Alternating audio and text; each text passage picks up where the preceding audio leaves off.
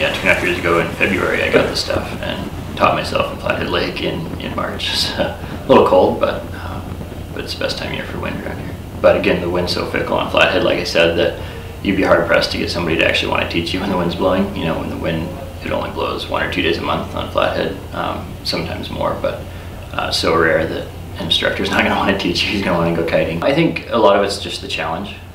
You know, doing something where you have to do everything perfect. You know, if you mess up, then there's big consequences. And it's not in there for the adrenaline, it's in there to, you know, that when you're in a situation you have to do everything, you know, a certain way, and you have to be precise and do it well. It's something you always have to be cognizant of, but at the same time, you know, you're trying to balance the two between enjoying what you're doing and you know, understanding the risk involved. So, and that's, you know, that's where it becomes enjoyable, is when you have the confidence to know your ability and to know that what you're doing, you can overcome that risk.